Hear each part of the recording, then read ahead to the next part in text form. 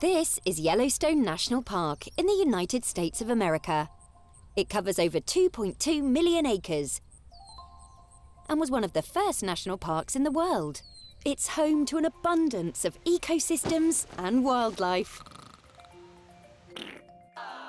It's also a hotbed of geothermal activity with hot springs, mud pots, fumaroles and geysers. Oh look, it's Old Faithful. Achoo! Bless you. Perhaps one of the most remarkable sights at Yellowstone is the Grand Prismatic Spring, a rainbow-coloured hot spring. Where do these magical colours come from? Are hot springs magical? We're going to have to learn a little something about biology. The Grand Prismatic Spring is a spectacular sight to behold, from the deep azure centre, through green, yellow, orange, all the way to rusty red.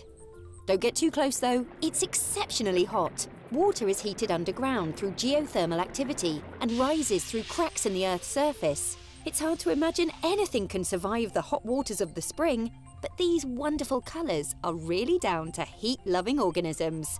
A living rainbow. The hot water in the centre is over 80 degrees Celsius and contains barely any life.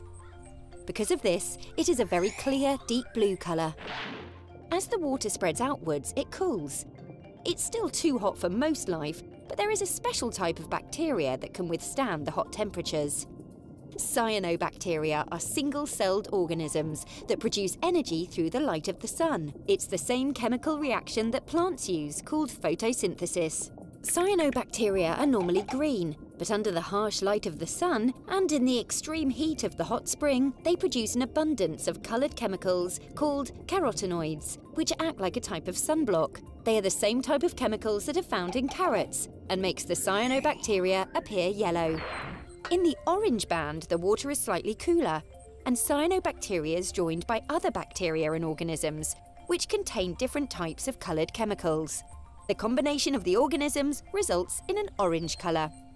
Spread out even further, and even more organisms are able to thrive in the cooler waters, resulting in the dark red outermost ring.